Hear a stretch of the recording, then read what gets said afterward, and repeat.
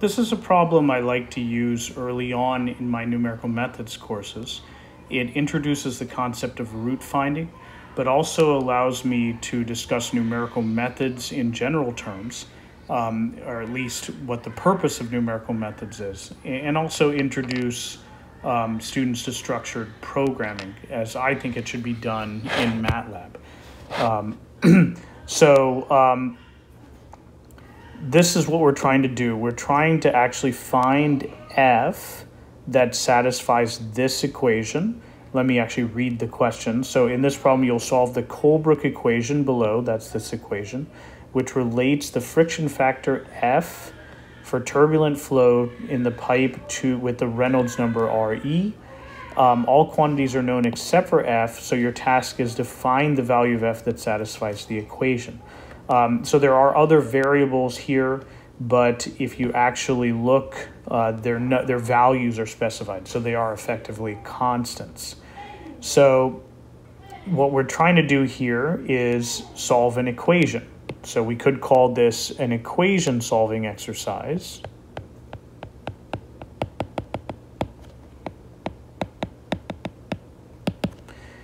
So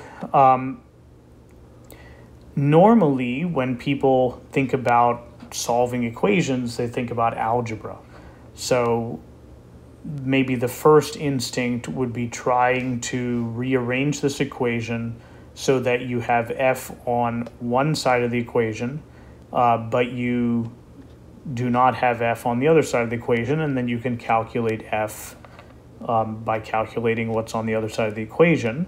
That could work. That could certainly be a reasonable method to solving this problem, but I think you would also agree that that's not convenient.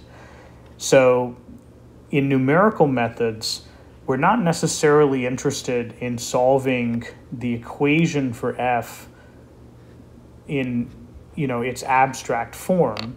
We may just be interested in finding a number, right? The number that would satisfy this equation.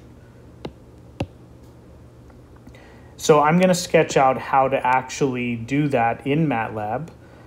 This is a multi-part question from an old exam. It starts by giving you a simplified formula that can be used to estimate an initial guess for f. Then it tells you to use MATLAB's built-in F0 command. And finally, to write your own code using Newton's method. So don't worry if you don't remember Newton's method. I will discuss it subsequently. But first, I want to just talk about what kind of problem we're solving, because in numerical methods, we actually would not call this an equation solving problem. We would actually call this a root finding problem. Okay, so you may not recognize why this is a root finding problem. Perhaps you know what root finding means, but you may not recognize that this is a root finding problem. So let me just back up and talk about root finding in general. So I'm going to forget about the friction factor for a moment, and I'm actually just going to talk about the following problem. So if I have some function of x equals 0, so root finding is the finding of x.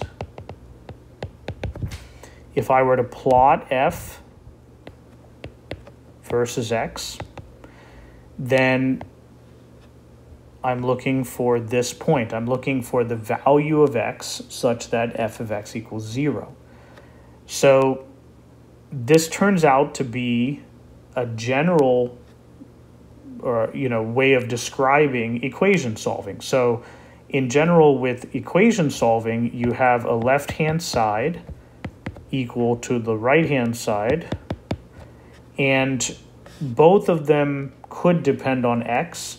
So we're going to assume they depend only on x. So if we put this in the following form, g of x, there's left-hand side is something that depends on x. We're going to call that something g, equals h of x. We'll call what's on the right h. So we can pretty trivially convert it to a root finding problem by doing this, subtracting h from both sides. So if I say g of x minus h of x equals 0, right? You can always put 0 on one side of the equation just by gathering all the other terms on the other side. I'm going to say that this, by definition, is f of x. So, in fact, this may be considered the general form for solving an equation, but root finding is actually just as easy to do. So going back, I can change this into a root finding problem by just moving everything to one side of the equation. So going back to calling the variable of interest f instead of x, I'm going to call this capital F of f, and I'm going to call this g. Oh, actually, wait, let me call this g of f, and I'm going to call this h of f. Then what we're actually trying to do here is solve f of f, which is g minus h f equals 0. So I'm going to address this problem using a series of videos that first talk about how to put this problem into a MATLAB script, and then talk about eventually how to actually write a program to do Newton's method. But I want to point out one thing before I end this video, and that is that it's almost always handy to plot. One thing computers do for us, in addition to calculating things, they actually help us visualize problems. So one of the first things I'm going to do here is actually plot this f of f. And we can use that plot to get a good guess for what the answer ought to be before we try to calculate anything more accurately.